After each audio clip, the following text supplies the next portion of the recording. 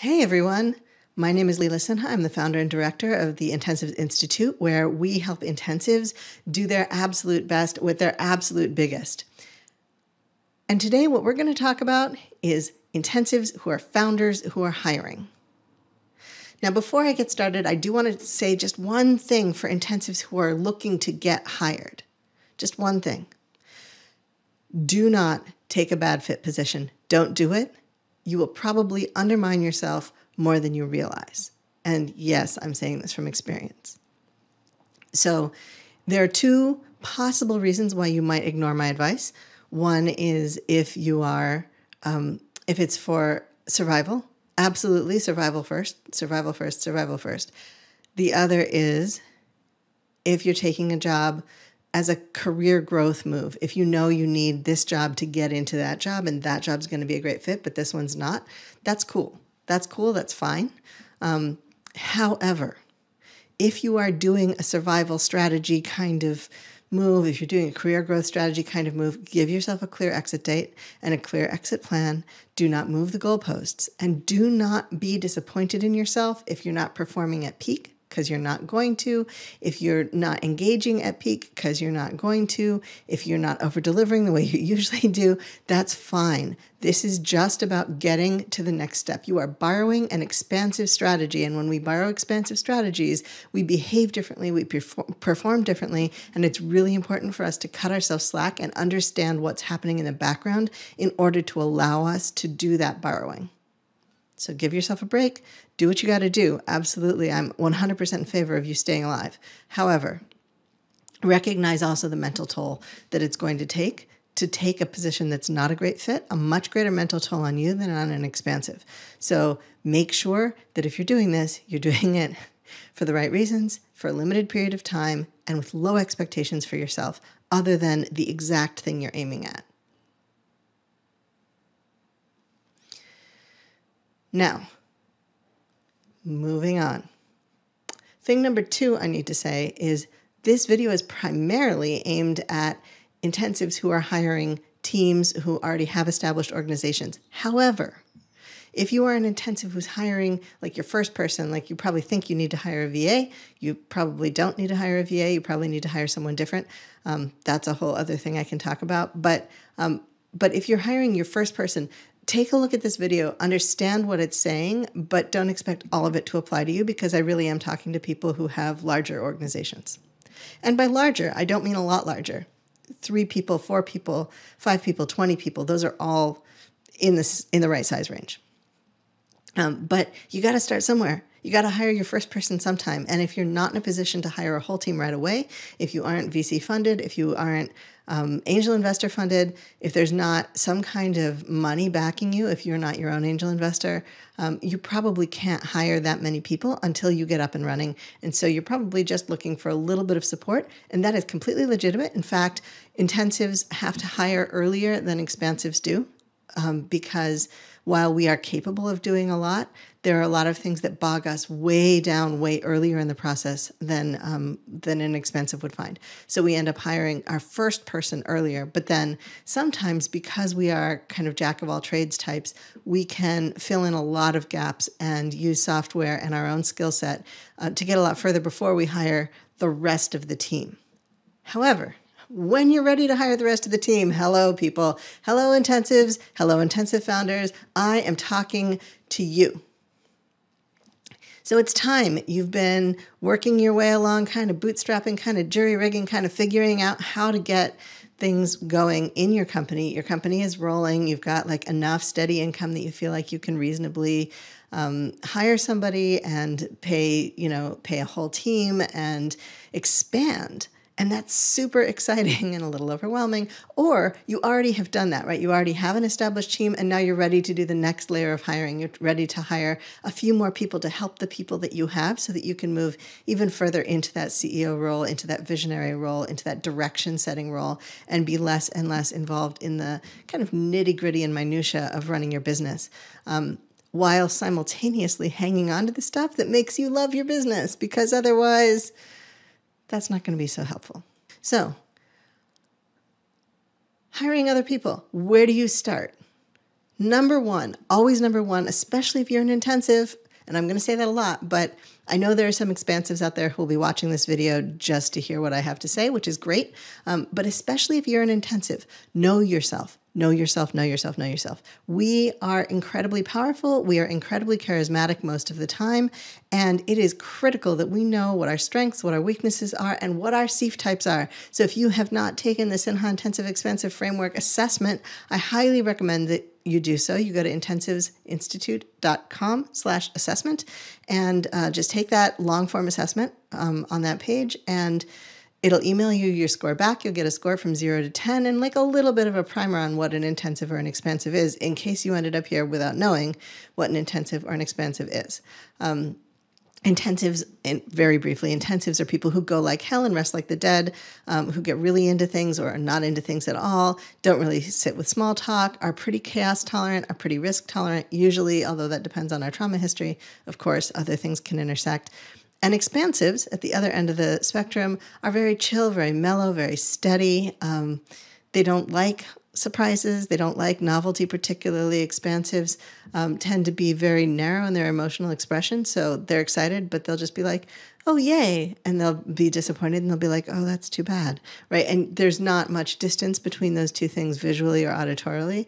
Whereas for an intensive, it's like really big in either direction. So think about those two things. If you aren't familiar with the framework, go to intensivesinstitute.com. There are more resources there. Know yourself. Know which type you are. Of course, if you're here already, you probably already know you're an intensive. Know your score. Are you a 9, which is almost all the way at the top of the scale? Are you like giggling because you're really an 11, but my scale only goes to 10? Are you a 6? Are you a 7? Like, where are you in the intensiveness realm? Are you right on the line? Like, do you sometimes test as a 5 and sometimes as a 6? Figure that out because who you are and how you are is going to affect how you interact with everyone, just like it's going to affect your people. Are you high or low tolerance? That's the next question. Are you high or low tolerance? So do you work well in expansive environments if you're an intensive? Do you work well with expansives if you're an intensive? Or do you really need things to be intensive around you in order to give your best work?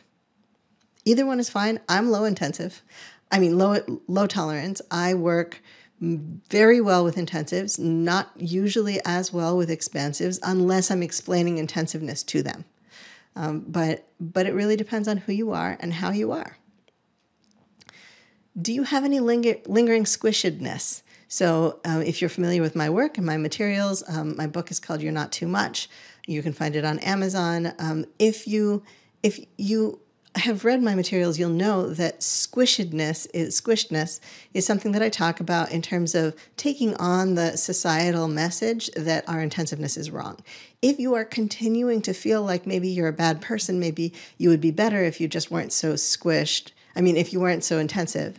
If you're beginning to feel like you would be a better person if you weren't so intensive, and if you could just get rid of it, that would be better. That's squishedness, and that's going to affect you because then you're going to be down on your own intensiveness as well as intensiveness in anyone else, and you're going to feel a combination of like admiration and resentment for expansives. So you want to make sure that you're working on your own embracing of your own intensiveness, especially as you move into leadership. You can't afford to feel crappy about something that's just part of who you are and how you work and part of your brilliance. And part of your power. Like all of those things come from your intensiveness. So you can't just like, oh, well, I guess I'm going to feel crappy about myself now. Next step. Once you know yourself, you know whether you're squished, you know whether your tolerance level is high or low.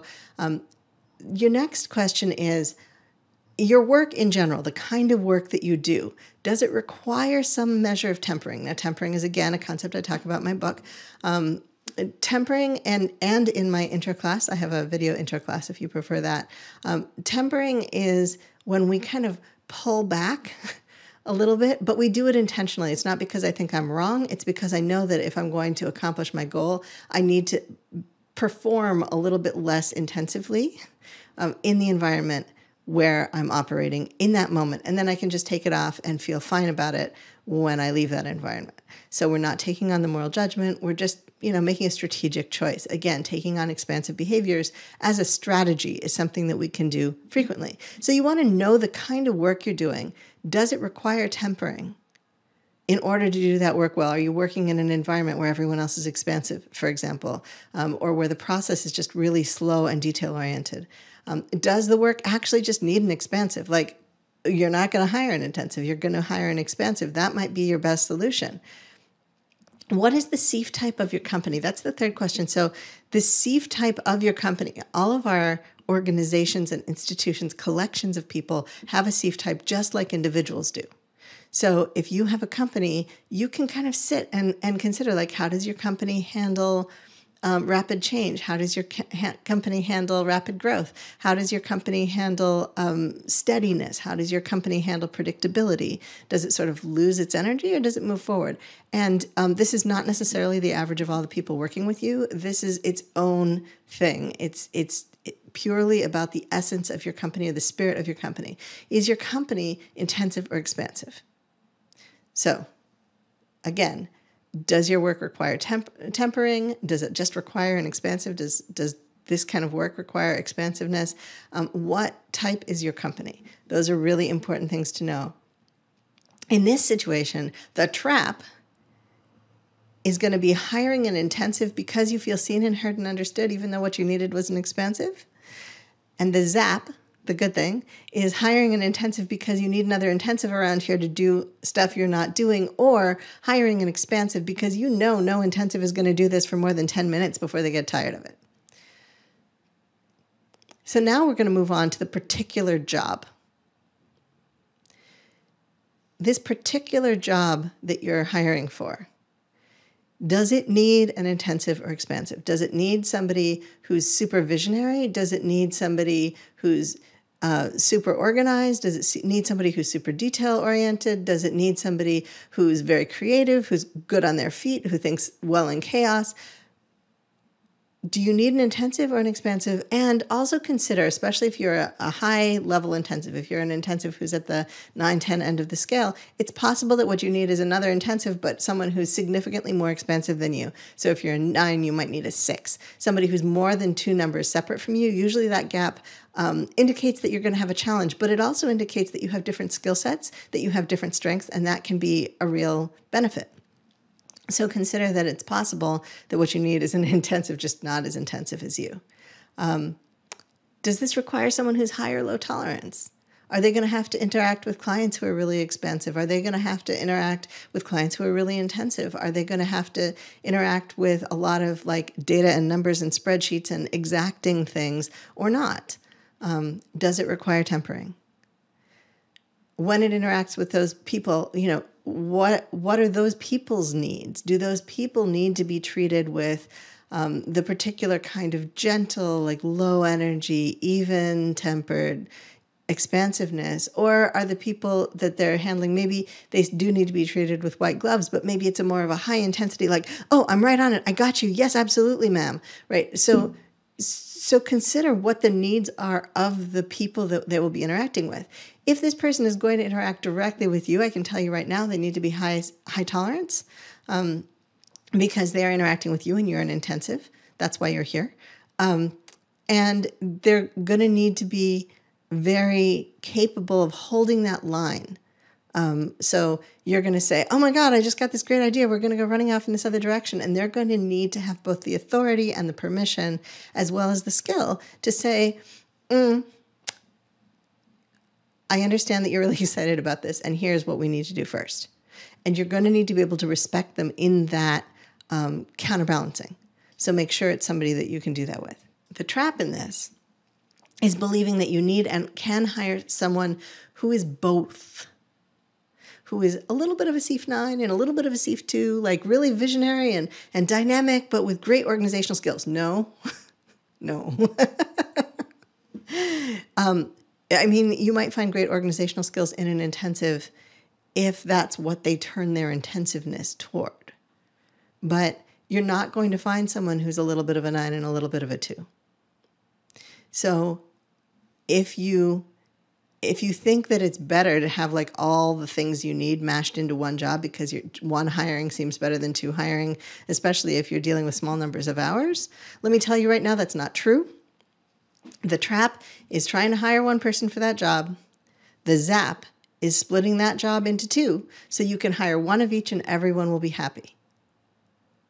So then you're going to hire a 9 for a few hours and a 2 for a few hours, and they're each going to get to do the thing they're brilliant at, and neither of them is going to be stressed out all the time, low level, just background noise stressed out, because even if they can do the other thing, it's really hard for them to do it. Okay, so we've gotten to the point where we understand the job, we understand the needs, we understand the requirements. It's time to write the description and the application. So first of all, your application form should not be generic ever. Just don't. It should cater toward both the job and the SIEF type that you're trying to attract. From here on, you are both judging and being judged. You start setting cultural expectations for how your company operates here. So make the job description and application and process appeal to the right kind of person. If you know you're hiring an intensive, keep in lots of novelty and excitement and sparkle, and it's okay to surprise them, and it's okay to like do something wild a little bit. If you know you're trying to attract an expansive, don't do that. They're just going to feel weird and uncomfortable. And then they're not going to want to work for you, and they're not going to know why, because the job description looks right. What you're looking for an expansive is an experience that's steady and reliable and predictable with lots of information. Here's what to expect. And then you do exactly what you told them to expect, because that makes an expansive feel supported. That makes an expansive feel secure. So you want to make sure that whichever one your hiring process is turned toward that kind of person, that SIEF type. So if you're looking for intensives and you get their attention, they start to, who's hiring, who's interested, and you get their attention, you got to keep them engaged with novelty, with, even automated emails, but automated emails that make them feel like they should stay around, like they should stay involved through the process. And of course, you want the process to be as fast and streamlined as possible. That's just kinder to everybody, no matter what kind of person you're engaging. If you're hiring an expansive, give them lots and lots of information about the process, what to expect. Give them time and space to digest it slowly. Give them checklists. Give them spreadsheets. Give them things that make it feel like everything is planned and everything is organized. This might be really hard. You might actually have to hire a contractor just quickly to help you create that experience. Or you can hire me to consult. I'll give you a little more information about that at the end. But you really want to make sure that you're creating this nurturing, safe environment for an expansive and this stimulating, engaging environment for an intensive. Do not lie about who you are. Like, don't lie about your company. Don't lie about yourself. But do make it welcoming for the people that you want, while simultaneously not lying about who you are. And benefits should follow types too. So as you're thinking about, what kind of benefits you're going to give this person, even if they're part-time, intensives like a lot of flexibility, expansives like a lot of rhythm and a lot of routine.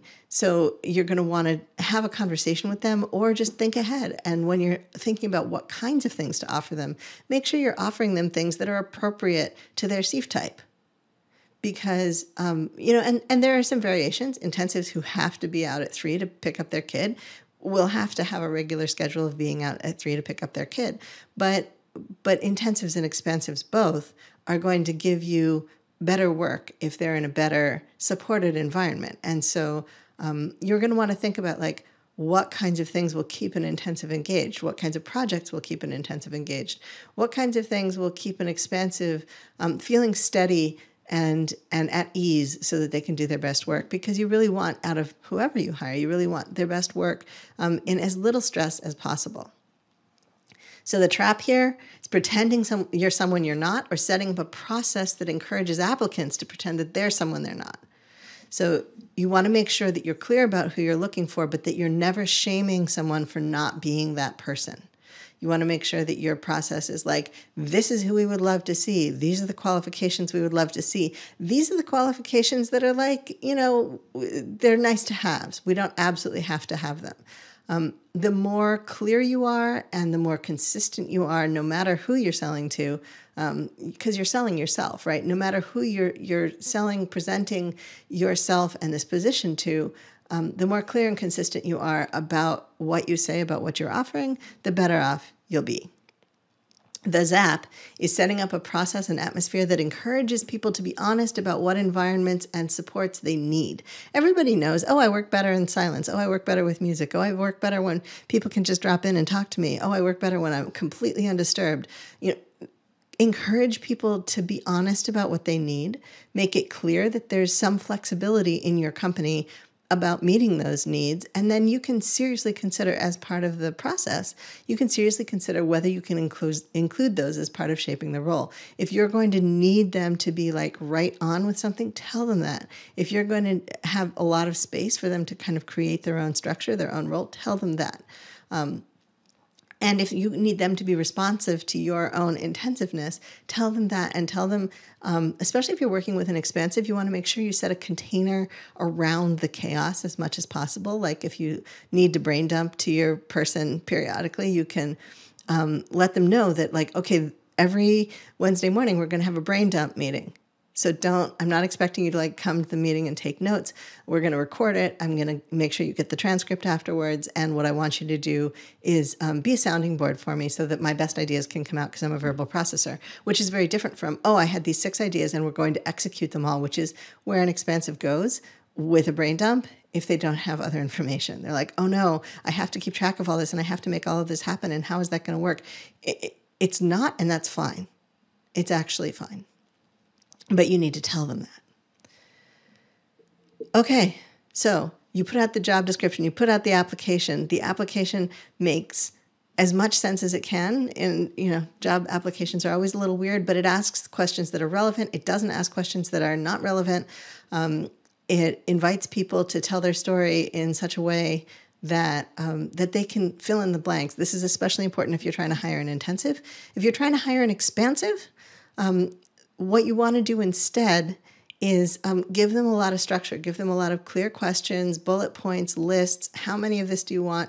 That kind of stuff will really help an expansive move through the process. An intensive will probably give you less predictable information unless they have really clear instructions. So if you need something really predictable, if you need like your last 3 employers, ask for your last 3 employers. But if you don't need that, don't ask for it. Ask for the stuff that you really need that's really going to help you make the right decision and that's going to help them make the right decision. Now, the interview. When you go into an interview, at that point, you're really discerning for fit. You want to see if this person is going to be able to do the job. You want to see if this person is going to be, you want to explore together, find out whether this role has enough in common with this person and this person has enough in common with this role that you want them in that role, that they'll be able to meet your needs in that role. And it might be that the job shifts a little bit if you find someone who's really brilliant, but doesn't have like a little of this or a little of that. You might be able to think of ways that you can shift the position, even in the process of the interview and selection process. So have some questions that will help you determine what the person's strengths are and whether they'll match the role. And you can ease back a little on SIEF type. You may have had them take the assessment. Do not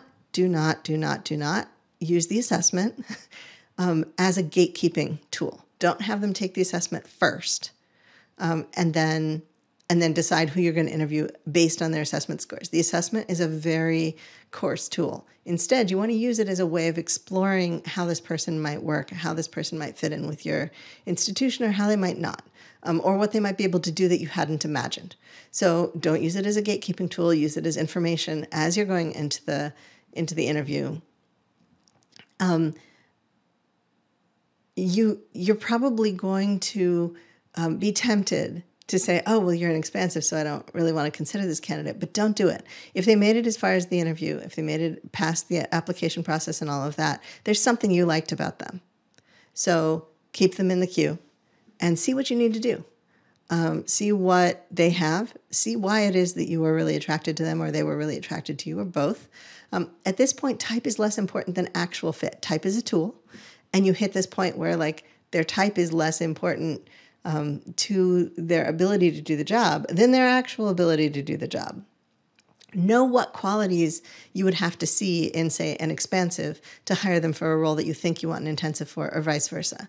Know, oh yeah, well, the reason I think this is an intensive role is because they have to do a lot of management of kind of chaotic situations. So if somebody does great in chaotic situations, even though they're an expansive, then maybe I would hire them anyway, because it would be awesome to have somebody in this role who's really good at organization for a variety of other reasons, and that's something we usually find in expansives.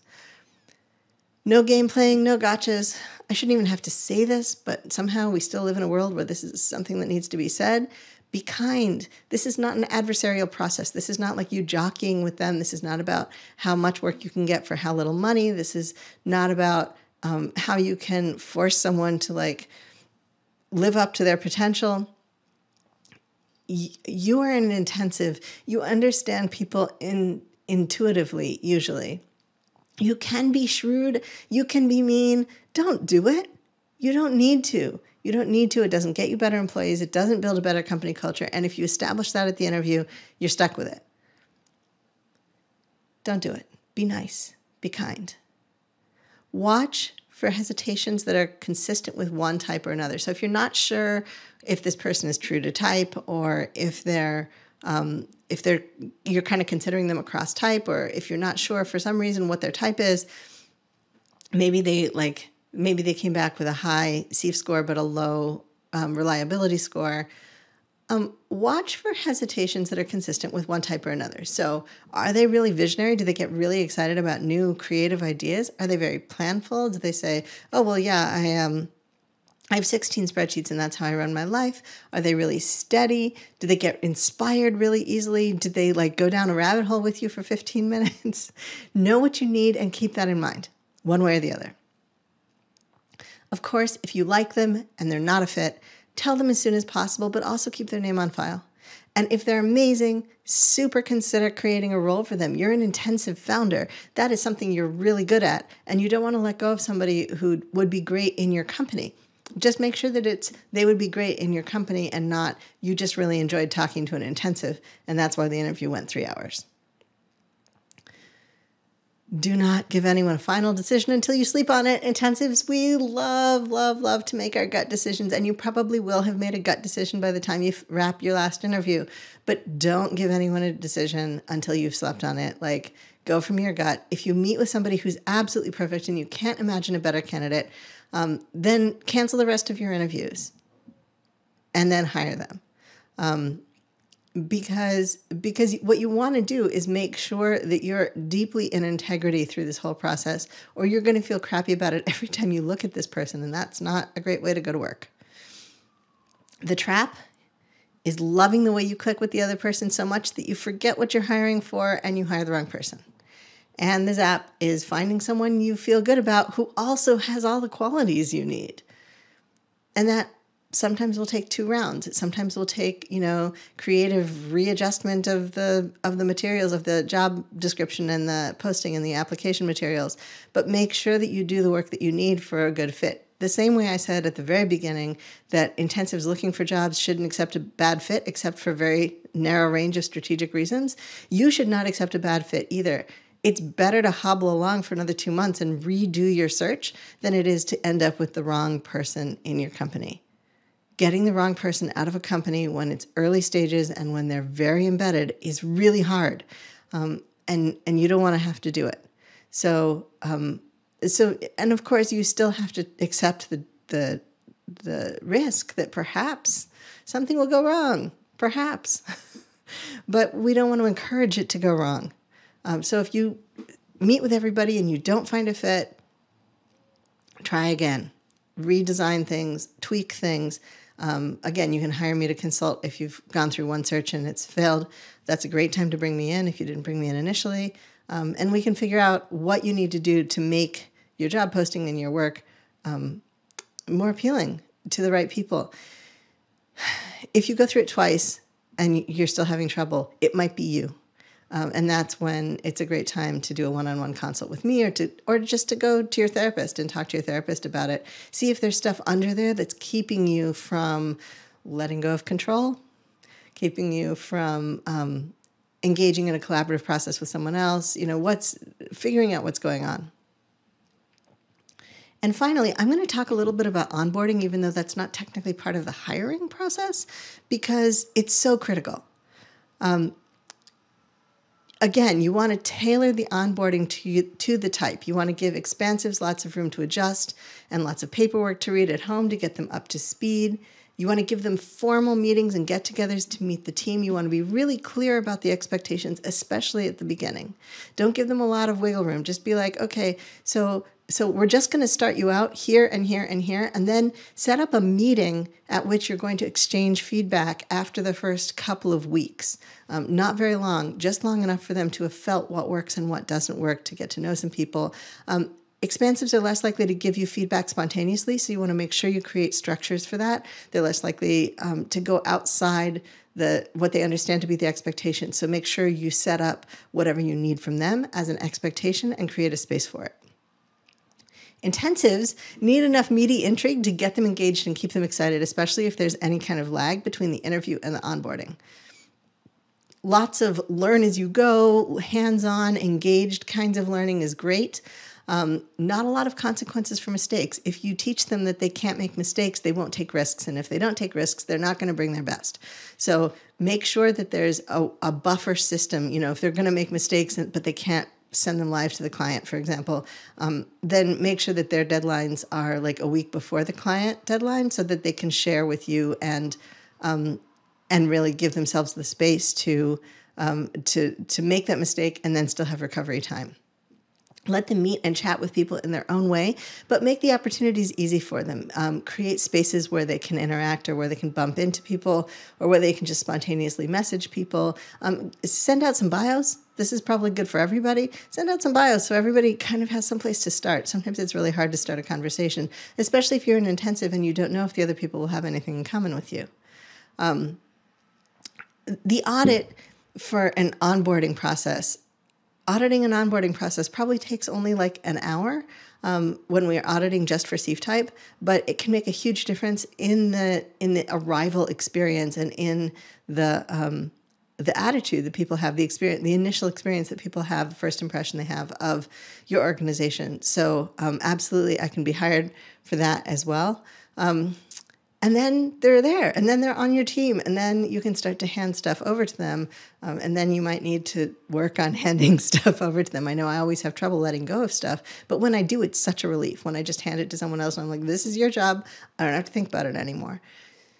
So just briefly, thank you for hanging out with me. Thank you for sticking around this long, and thank you for wanting to hire well. It's so important to hire well, and I think it's a process that often gets badly neglected. Getting the candidates in the door is something that, there's an entire recruiting industry out there for it. But once the candidates are in the door, are you really handling it well? Are you really making sure you're bringing in the right candidates? Are you really going through the process in a way that's supportive for them?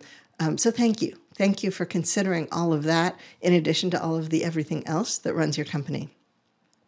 If you want to hire me, I have a package on my website, which I'll put the link in the comments. It's a 5-session package. We do a getting to know you. I need to know your company. If I already know your company, we might be able to skip that one. Job description development, interview, onboarding, and then a post onboarding, like settling in, a review after about a month or 6 weeks. How's it going? Is there anything that you feel like needs to be tweaked or that's weird and you're wondering how you could address it? That's something I can help you with too. So that package is available on my website. Totally check it out if you would like some support with SIEF hiring. SIEF-Smart hiring just makes things so much better for everybody, and it improves your odds of having the right candidate so dramatically. That I would really encourage you to consider all of this. Go back over it, actually work through the questions and the process, because I know you probably watched this while doing something else or listened to it while doing something else. And once you're through it, really see how that affects things. You're gonna encounter a different perspective on your hiring process when you do this. It's a different way of approaching hiring, and it really leans in the direction of holistic hiring, of a kind of whole person hiring rather than just hiring for the particular skill set you think you need. And I think that's where hiring is going, and I'm so glad you're on board with me. I'll talk to you soon.